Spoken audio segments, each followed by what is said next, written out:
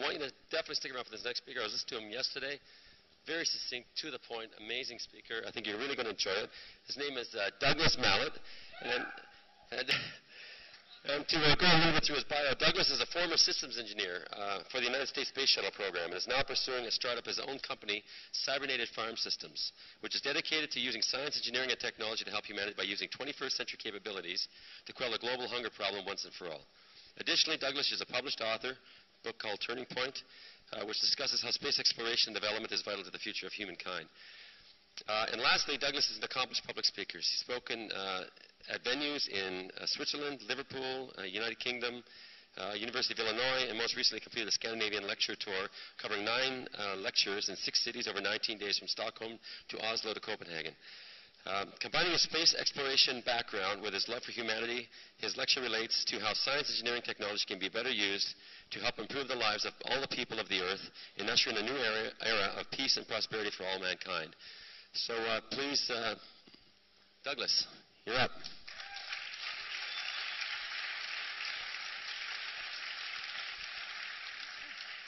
Are we having a good time? Good, good. I'm glad I got some enthusiasm. The zombie apocalypse isn't supposed to be till the end of the year, so I was hoping everybody wasn't going to be like, so that's good. All right. So we went through the introduction, so let's get into the meat and potatoes of what we're going to discuss. Of course, now I get to come up after Federico and James, so great. Thanks, guys. Appreciate it. Not that there hasn't been a standard set. What I'm going to talk about is basically related to my passion, space exploration and development.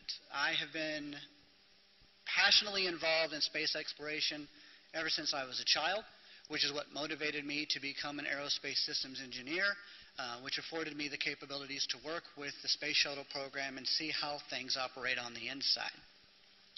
This actually is what benefited me to understand what the RBE was all about. Because when I saw Zeitgeist Addendum and I saw the solution sets offered by the Venus Project towards the end of the film, in my brain I went, well, yeah, that's how a Mars base would have to work. In fact, if you were to talk to most people in the space industry, those principles and those characteristics are taught. That is how we run things. And so the ability to go from one medium to the other wasn't a very large leap for me. So what we're going to do is we're going to talk about space exploration and sustainability and kind of discuss how those things are comparative and brought together. And we're going to do it with the Mars-based thought experiment. Now, this is something that most people typically don't do at their home. They don't think about space exploration in this way. But I want you guys to think for a moment, what would be necessary for a group of astronauts to survive on a hostile world that has 2-year, at the earliest, logistic windows, which means you can't get resupplied easily by going to the grocery store down the street. There is no grocery store down the street. So what kind of practices, what kind of things need to be covered for the astronauts? Well, there are really 2 primary sets of conditions. You have your biological needs, the things that keep the creature known as the human being alive, and you have your quality of life needs, the things that make life just a little bit above standard. And so these processes have been thought about already. The Apollo program was not supposed to be a flag-sticking one shot to the moon, yay, we did it. There were plans in place to build a moon base. There were thoughts and panels and discussions on how to provide for astronauts for long-duration missions to the moon. These logistic operations happen today with the International Space Station on a regular basis. And so this isn't a foreign concept. In fact, since the 50s, if not earlier, these concepts, thanks to science fiction writers such as Isaac Asimov and many others, have been thought about. So what are the basic necessities of life? Well, here's a good list: air, food, water, sleep, and medical care. The last 2 a lot of people seem to not think about. If you don't get quality sleep, that does have a detrimental effect to your biology, psychologically and physically. And when it comes to medical care, it's pretty obvious. If you get broke, you've got to get fixed. Now, what about our quality of life? Shelter, clothing, education, energy, transportation, communication. A lot of people can understand these. Now, on Mars, well, now that's a little bit different for shelter, isn't it? It's not like you can take a brisk morning stroll in the crisp Martian air. It doesn't quite work that way. So your shelter is a biological requirement to keep the astronauts alive. And likewise in the International Space Station, and that in a way kind of ties together clothing and shelter, because those spacesuits that the astronauts wear when they do an EVA or an extravehicular mission outside of the space station, they need to wear basically a shelter in a suit so that they can exist and perform the functions that are necessary outside of that habitat.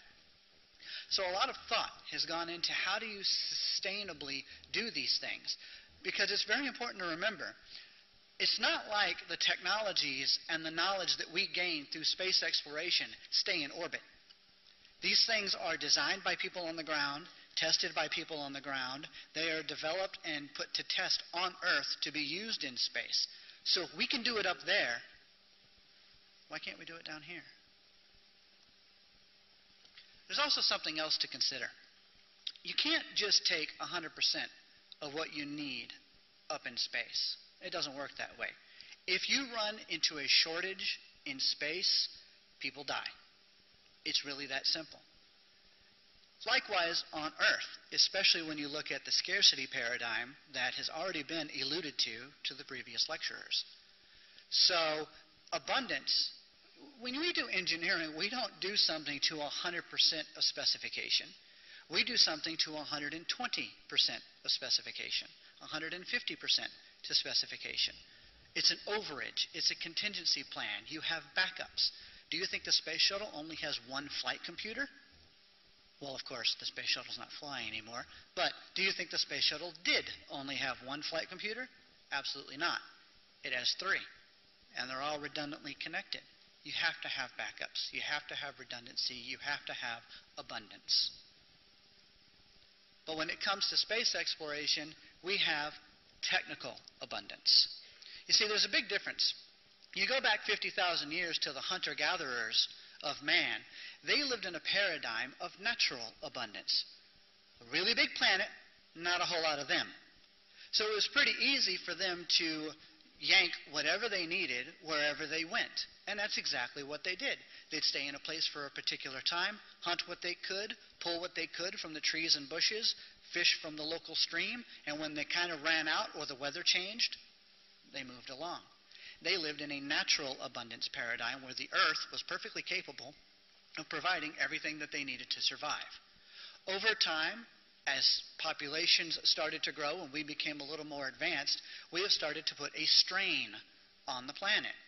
And so, thanks to our wonderful brains and our innovative technical capabilities, we have developed technical abundance solutions, which mimic nature in very specific ways so that we can provide enough for every man, woman, and child on the planet in the same way that Mother Earth did it 50,000 years ago for a much smaller population. And when it comes to a Mars base, that is absolutely a necessity. So now, let's talk about some of our technologies for biological needs. Now we're going to focus a little bit on Earth, but I'm going to kind of jump back and forth between the Mars base and the Earth base that we live on. Air, well, that's pretty naturally abundant as long as we don't muck it up, right? And we're doing a pretty good job of polluting the air, but there's also a concerted effort going into making sure that the air we have is the cleanest possible and that we do things the right way.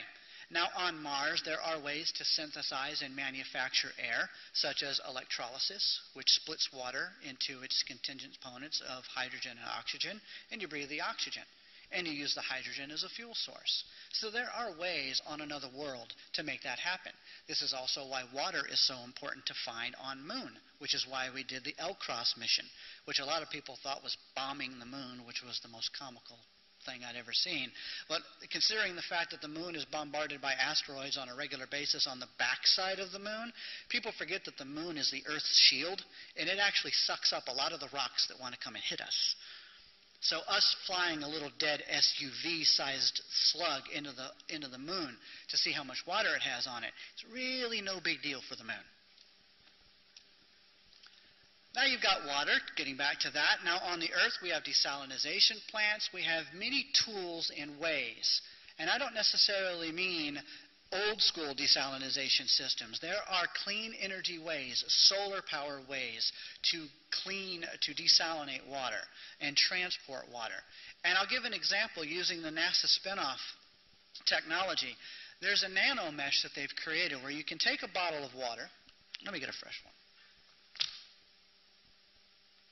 because this ain't mine.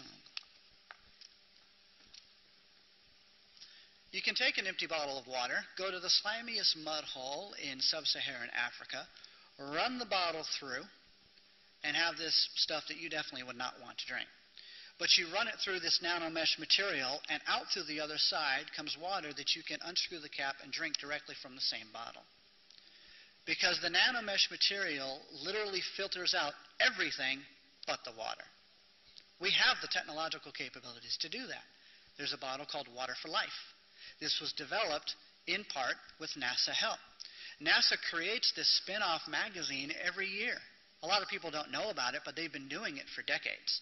And it talks about direct NASA innovations that are applicable to everyday life on Earth and how they have worked with industry to, again, work on projects that have impact on people's everyday life. Like, I don't know, the CAT scan machine, thanks NASA. MRI, thanks NASA. Kidney dialysis. I mean, the medical industry is loaded with space-based applications that were derived because of the NASA program. Then you've got food. Now, this is something that I have personally taken on as a way to make a positive impact after I got released from the space shuttle program. You see, I could have gotten a job working with some military contractor doing missiles, bombs, and guns, but I'm not exactly interested in that.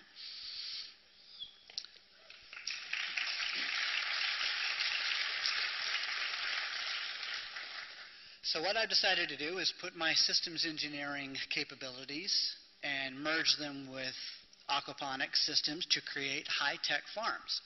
In short, the goal is to solve the global hunger crisis once and for all by creating fully automated aquaponic farm buildings that are off the grid, self-regulating, self-sustaining, clean energy powered, collects its own water, regulates itself. I can drop it in the middle of nowhere, and it will feed about 1,000 people 10 different fruits and vegetables each, constantly for 50-plus years.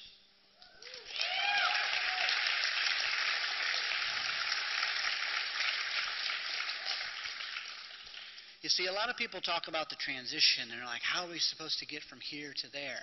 Well, one of the best ways to do it is to just practice what you preach, isn't it? Let's start developing companies and organizations and institutions that use the existing system with the intent of eroding the existing system.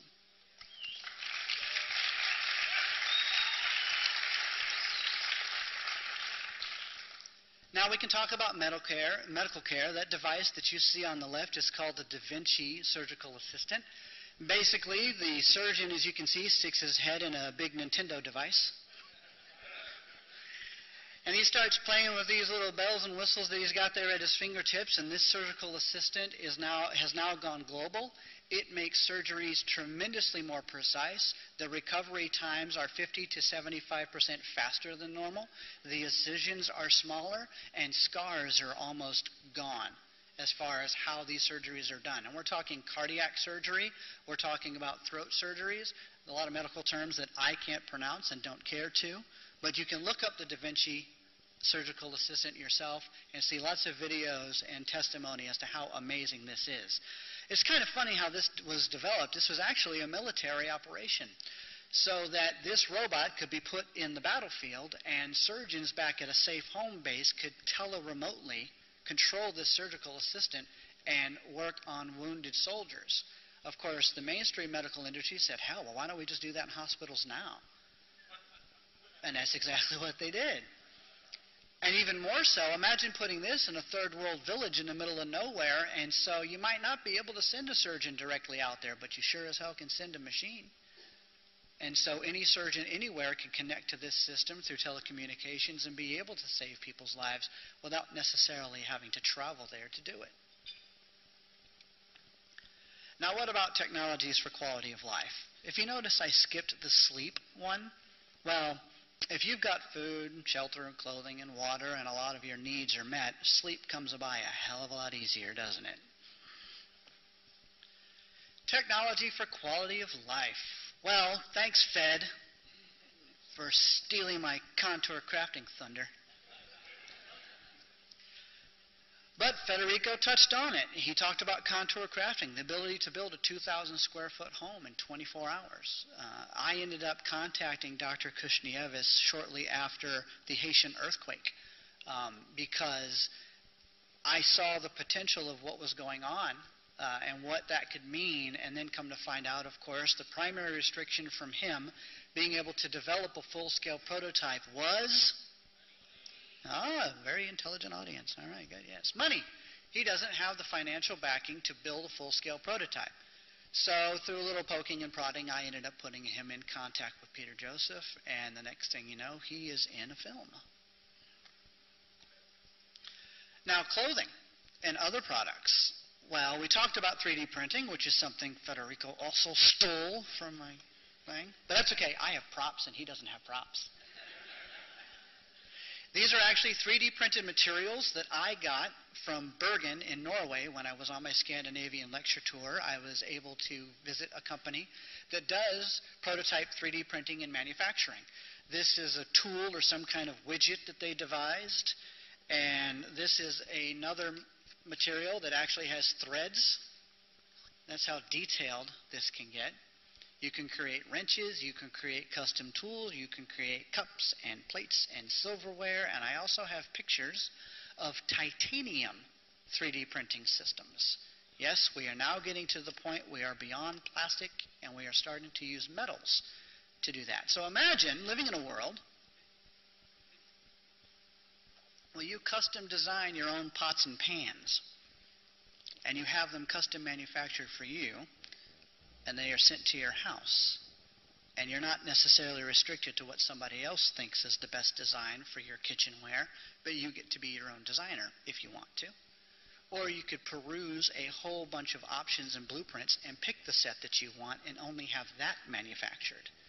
So that we no longer have this case of making a whole bunch of product and then advertising the hell out of it to guilt trip people into buying it.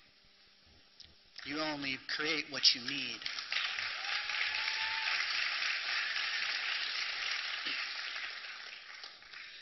Now, communication is very difficult to argue against how dynamic and amazing the communication systems are that we have around the world today. Babies these days are born with an umbilical cord with an iPhone attached to it, for crying out loud, or some kind of smartphone. So that is unquestionable in today's day and age, which of course goes right back to education. Now, I know that James touched base on the educational paradigm shift very eloquently, an excellent presentation. I will add to it, with communication and the education combined, there are websites such as khanacademy.org.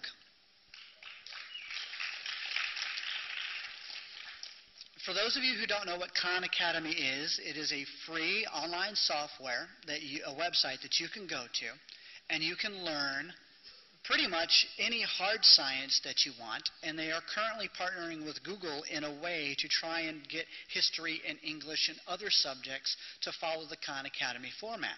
But I'll give it to you in a very short kind of bullet point idea. It's a tree format. Let's say we're doing math. The very first lesson is Math Edition 1. 1 plus 1 is 2. Kindergarten stuff, starting at the beginning. It goes all the way down to advanced trigonometry, differential calculus, and linear algebra. It goes very complex. And as you pass these lessons, but here's the catch, there's no grades. You have to master a subject before it unlocks the next subjects. So these short 10-minute videos, you watch this short video which is better for the human brain. We don't want to sit for 45 minutes watching an instructor drone and drone and drone. So you get these 10-minute videos on a particular topic. You do the lesson. You have to answer 10 questions in a row accurately, and that is what allows you to move on. And throughout the process, you earn badges and points, and there's kind of a game system to it, so it's also fun to do. And it's great for kids, such as my daughter. I have an 8-year-old daughter now. Her name is Angelique. And when she was about 6 and a half, we decided to put her on Khan Academy. And so 6 and a half years old, I don't really have to monitor her because that's kind of the point. It's a self-directed, learn-on-your-own system. So we taught her how to basically use it. It's very intuitive. It's easy for a young child to understand. And we'd cut her loose on that every other day or so for about 30 minutes. About a month or two into it, she comes up to me one day and she goes, "Dad, I'm having a problem with a word." And I'm thinking to myself, a word? You're doing math. What do you have words for? And I go, "What are you talking about?" And she's like, "What's obtuse?" And I'm like, "Obtuse? You mean obtuse?" She goes, "Yeah," and runs off. So I'm thinking to myself, obtuse, as in obtuse, acute, right angle, early trigonometric identities. So I walk over there, and I look over her shoulder. Yep, that's exactly what she's doing.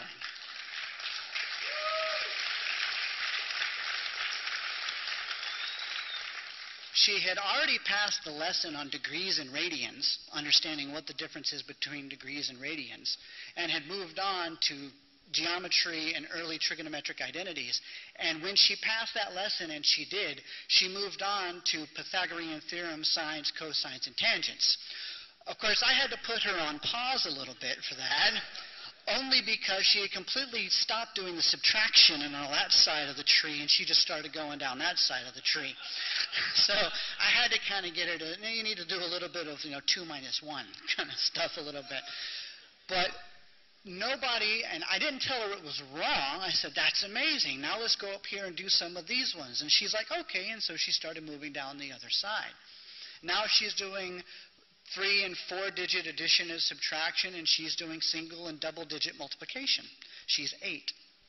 Because this system, it's like a supplementary course, and they're testing it in California, working with the teacher as a referee in the class, not an authority figure.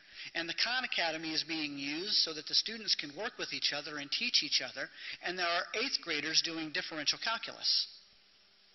And they don't know that they're not supposed to be doing differential calculus, because nobody's telling them, well, that's a senior or college level course. Screw that. If they have the potential and the passion and they get to that level, do it.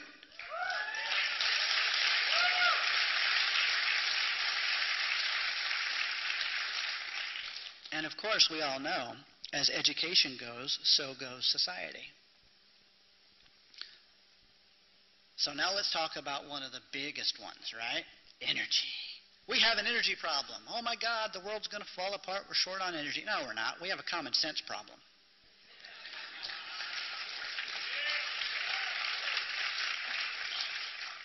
Clean energy solutions are a part of the puzzle that need to be used in concert all together. It's not like we're trying to come up with one holy grail solution of cold fusion that's going to solve everything. All right? What you need is a reasonable approach based on geography, based on location, based on what's available, and mix a whole bunch of technical systems together to provide for the energy needs of a city or a home or a region. So we've got things like solar power. Everybody knows about good old-fashioned solar, and just recently, bottom left, photovoltaic paint, which is why you have a solar panel with some paintbrushes, right? So you can paint your home or car, and it will be the solar collector because of the nanoparticles that are involved. That's a pretty cool invention, don't you think? And recently on Zeit News, which was a website that I helped develop when I was the technology team lead, Zeit News posted recently thank you. Zeit News posted recently an article about a photovoltaic cell that works at night. It collects heat, thermal energy that's radiant throughout the evening and converts that into electricity. So now you've got solar panels that work at day and night. And you can paint them on. And you can put them in windows. You have photovoltaic windows. You can friggin' photovoltaic clothes thanks to nanomaterials. So there's no shortage of solar options. And you've got solar roadway. Now this is an amazing technology in and of itself. I have a link on the bottom. So if somebody wanted to go to solar roadways and look at some of the numbers, but let me just put this in short. If solar roadways were to replace all the major highway systems in the United States, we would be able to power the energy needs for the entire planet 2 to 3 times over.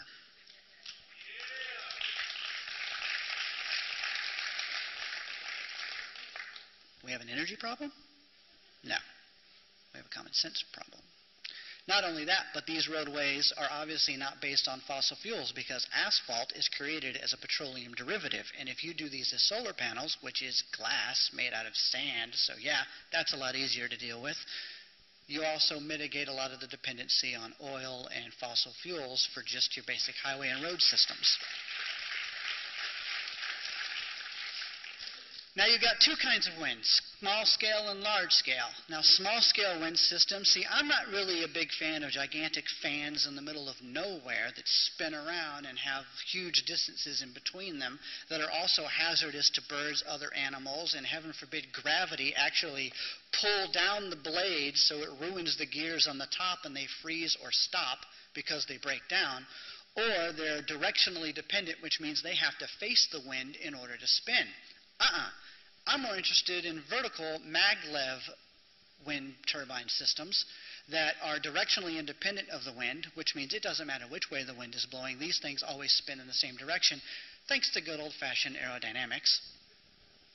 And because they're maglev, they're floating on magnetic bearings, there's no friction involved, so that you can have a much lower wind cut-in speed, which means you can blow on it, and it will spin. So you put these things on a 15-foot tower on the top of your house where the wind speed is about 17 or so miles an hour on any average day, and you have the potential of creating a pretty good energy system for your house. You mix that with a little bit of solar and a little bit of geothermal, and based on where you live, a little bit of hydro, etc., there is no energy problem. If you look at the picture on the right, heaven forbid we actually put these on the light posts that are going down the highway. What happens when a car drives by? Generates a pretty good gust of wind, right? So now you have an electric car system so that when the cars drive by, it spins these vanes. Either direction the cars go, the vanes spin in the same way. During the day, it charges batteries at the bottom of the post, which will light the lights during the day, so every light is independent. So now we don't have to worry about power outages or grid fallout issues. So if something happens somewhere else, it has no effect on the lighting. So people can see where they're going, and that increases safety, right? And you can run the entire highway lighting system off of these. And then you've got the big dogs. You got design systems that are out there. And by the way, for anybody who thinks I'm blowing smoke, I have a magazine in my book bag. It's from 2008, Popular Science, that talks about these in 2008. Less than 5-mile-an-hour wind cut-in speed can serve over 750,000 homes with just one of these large-scale vertical wind turbine systems.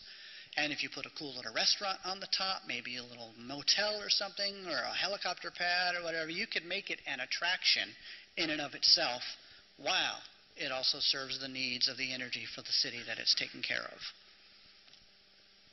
Then you've got wave power. Waves go up, waves go down, waves go in, waves go out. What that does is push wind. So the thing on the right, the picture on the right, when the waves go up, causes wind to go one way. When the waves go out, it pulls the wind the other way. And the turbine on the inside spins the same direction all the time, no matter which way the wind is going. So in effect, it's like your lungs, breathing in, breathing out, and every time that happens, that turbine spins. And if you do this in the right way, you could make these very beautiful, artistic parts of the landscape, part of the beach, so that it would actually be an attraction and not an eyesore if it's done the right way. Heaven forbid we actually combine artists and engineers to make things amazing.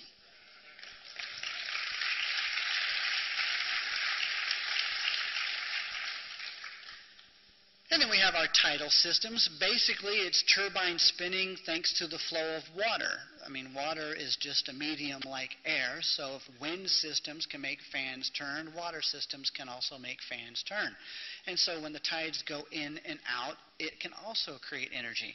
The one on the bottom left, if done in the right way, could be turned into an artificial reef and might actually be a good bonus to the ecosystems that we're destroying in the first place. And it could generate energy at the same time.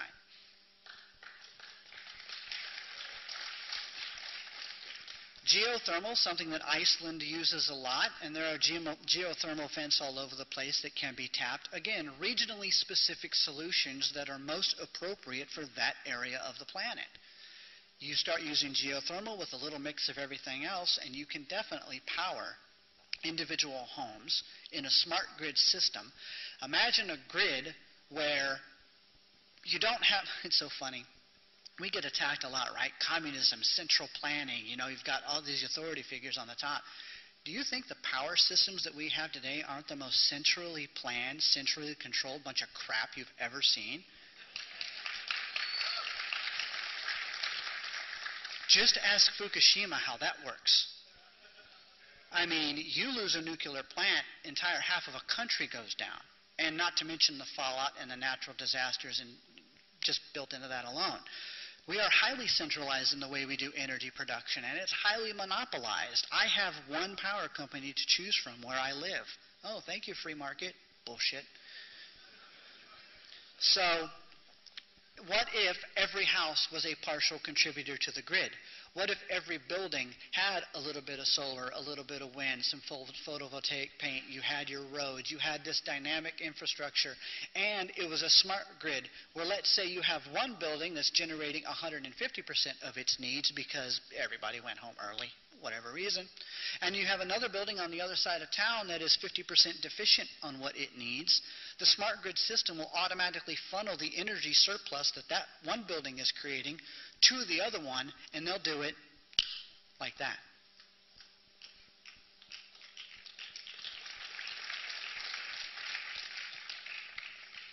This is my most fun one, piezoelectric. The dance floor on the upper left is being lit and powered by the people dancing on the dance floor. Piezoelectric basically uses vibrations, and that can generate electricity, and so as you're walking or dancing or whatever the case may be, you can generate power. So the people on the bottom right are standing on what effectively could be an artificial sidewalk or just a sidewalk with piezoelectric sensors in it. I want you to think about a high-volume traffic area, say in like New York. Imagine if a New York sidewalk was piezoelectrically wired. Imagine the footsteps. If you had 100 people a minute only generating a half or a quarter of a volt of energy, just do the math. You're going to generate a crap load of power just by people walking on the sidewalk. And since we want to develop a world where people are more active and not sitting on their butts all day and they're out walking around and doing stuff, every sidewalk and every major walkway throughout the entire planet could be piezoelectrically wired in conjunction with all of the other energy solutions that I've just talked about. We don't have an energy problem.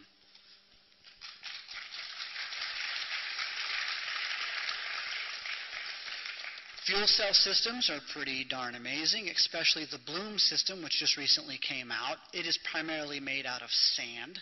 It's very, very robust as far as its potential.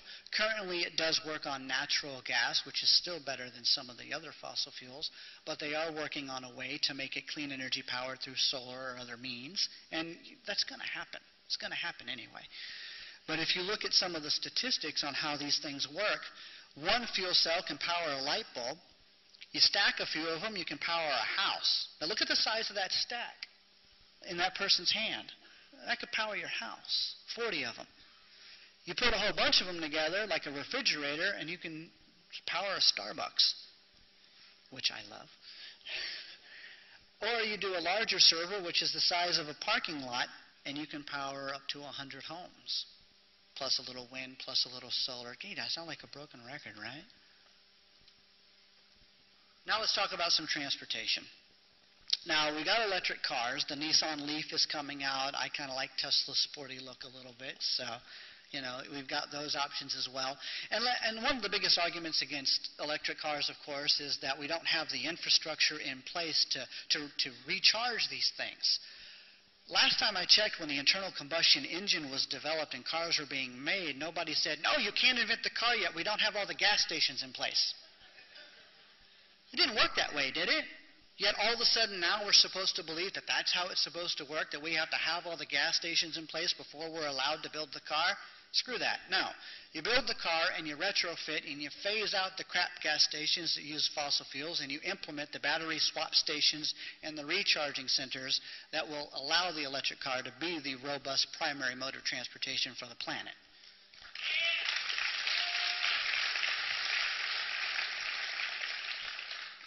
Thank you, Fed.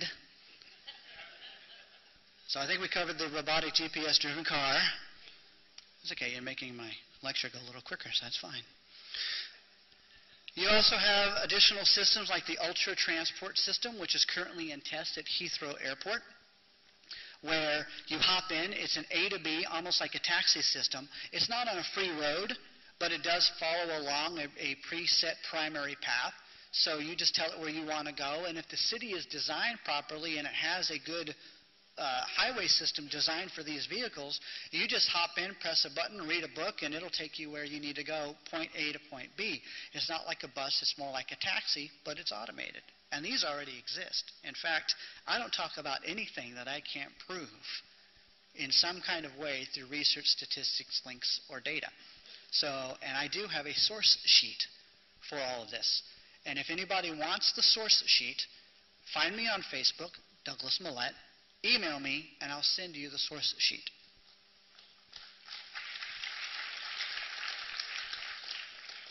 Then you've got bullet train systems, maglev systems, evacuated tube transport, which is basically a vehicle the size of a small van or a car that can hold 4 to 6 people. But you put it in a vacuum tube, you suck out 50 to 75% of the air. It doesn't have to be a hard vacuum-like space. You just want to reduce the drag enough so that that cool little pod can go, I don't know, 1,500 miles an hour. And it can be run on clean energy systems just like everything else.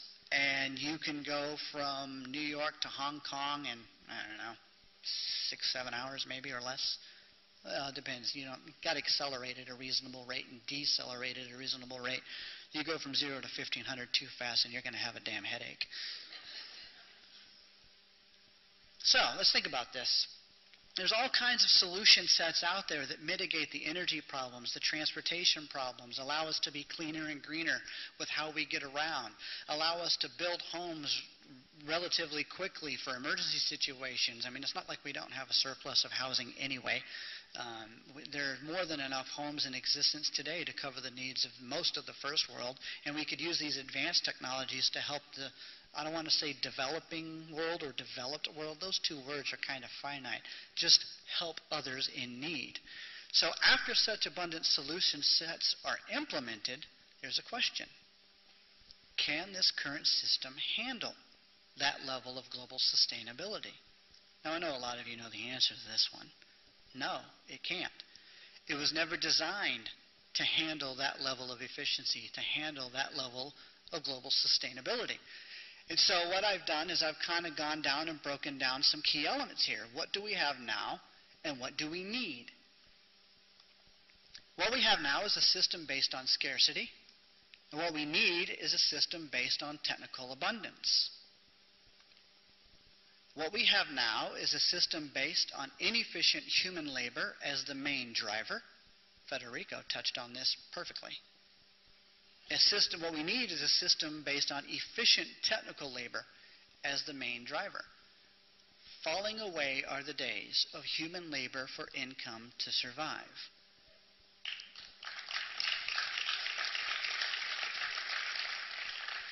I do not find it unreasonable that every man, woman, and child born to this earth should automatically, by default, have abundant access to their biological and quality of life needs so that they can grow up and be the most productive, positive, amazing people this planet has ever known.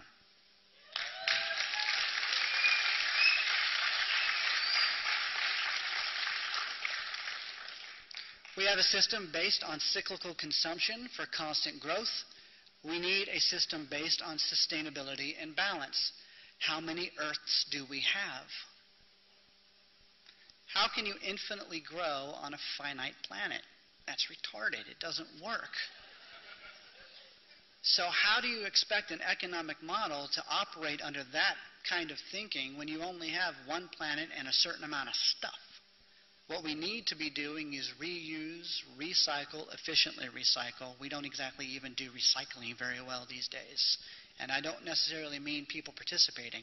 I mean some of what we recycle is energy inefficient. Just the recycling process is crap. And so those need to be revisited as well. Some people get the good old feely warm thing inside. I'm recycling. I'm green. Do you realize some recycling practices are more energy inefficient than the original production of what you're trying to recycle? A lot of people should do more research as to what is worth recycling and what really isn't.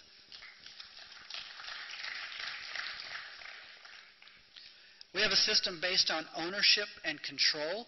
We need a system based on usership, which I kind of made up, and open access.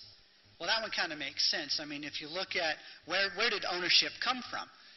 You go back a couple of thousand years, of course, that's kind of the system we're using, isn't it? Let's go back to the agricultural revolution, which is a little bit more recent. You had Farmer John sitting down doing their work, and that was very human labor intensive. A lot of blood, sweat, and tears and emotion goes into it. There's an emotional connection to that labor. I worked hard for this. If some random schmuck comes up and starts taking all the food and walking off with it, that's likely going to piss you off, right? You put a lot of work into that, and somebody just comes up and takes it. So you put a fence around it. Now I own this land. This is mine. And then if they hop the fence, you hire a security group. You get a couple of guys with some billy clubs to protect that land. Hello, police and military. So you can see where all of that starts to develop from just the simple practice of growing some food, but trying to maintain control over that. Now those concepts have graduated to so many different aspects of our lives that it almost seems normal when, quite honestly, it's abnormal. We should be more open source, open access, and sharing of information so that that schmuck who tried to take food from you doesn't need to take food from you. They can get their own. Or the systems are so robust that there's such a surplus of food, there's no need to steal in the first place. If you modify the environment, you can make it such that people don't even think of exhibiting aberrant behaviors because it doesn't make sense.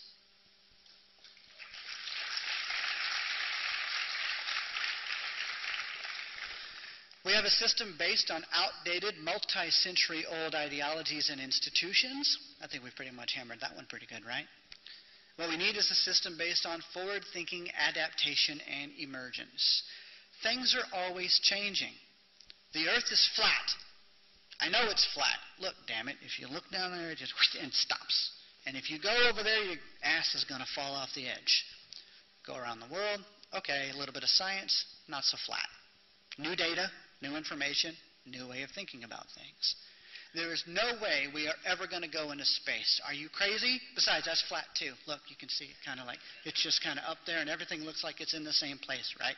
So there's no way we're going to go up there and go into space. Tranquility Base, the Eagle has landed, man on the moon. Okay, maybe we can go into space. New data, new information, new way of thinking. We are constantly upgrading what we think we know versus what we do know, which is why I love being a science techno-engineering geek, because in the sciences, good scientists are always challenging what they think is the norm. Is E equals MC squared still valid? Let's test it, and constantly go back and retest it, because one day we're going to break it. And when we break it, we're going to develop a new way of understanding the universe, a new way of understanding nature, and that's only going to make us better. That's how the process works. Adaptation and emergence. Right now we have a system based on hostile competition, secrecy, and differential advantage. What we need is a system based on cooperation and collaboration. You see, I don't actually personally have a problem with competition, friendly competition. In fact, I am currently in competition with my best friend for physical fitness. I have a goal in a month and a half of being more in shape than he is. I'm at a disadvantage because he is genetically prone, being this taller Italian jackass, of just genetically having this ability to just be in better shape. I mean, he used to be a Chippendale dancer, for crying out loud, and I'm challenging him in a physical fitness to get in shape. But you know what? That motivates me. Of course, whoever loses has to do a mile in a dress. So I hope I win. But see, that's friendly competition. That motivates you in a positive way. Because at the end of the day, what's it going to hurt when I'm going to run a mile in a dress? You know what, though? I'm going to be one physically fit, dress-running son of a bitch. Right? At least as close as possible. I might not beat him, but I hope I tie him. And likewise with the sciences, two scientists competing against each other to solve a problem. At the end of the day, the problem is solved, mankind is better for it, and those two scientists can hopefully go have a beer together and shake hands and understand what the real goal was. But economic competition in today's world kills people. And when you have that kind of competition where resources are hoarded, manipulated, wasted, and misconstrued in ways for the sake of profit and constant growth, people die. That kind of competition sucks. That's the kind of competition that we don't need anymore. But I'm okay with some friendly competition.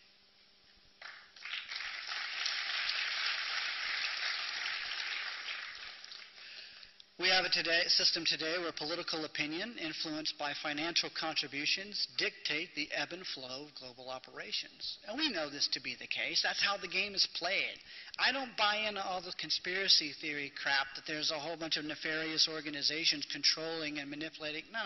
People are just playing the game really well. And if they want to get together as a group and collaborate and play the game that way, that's fine. I don't fault the people. The game sucks.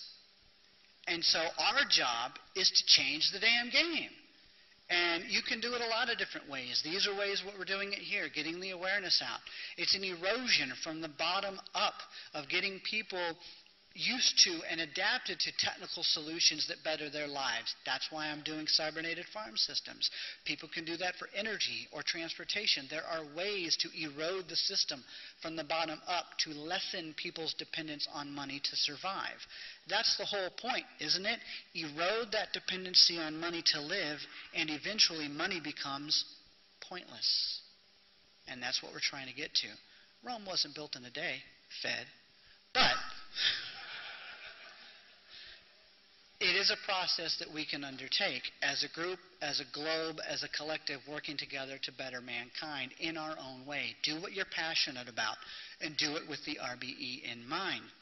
That is where you get to the point where the scientific method, in conjunction with human experience, the arts, technical foundations, things like that, will enhance the lives of all people. Mankind needs to improve to a new and upgraded global operating system. Right now we're using Windows 1.0. We need to upgrade to Linux.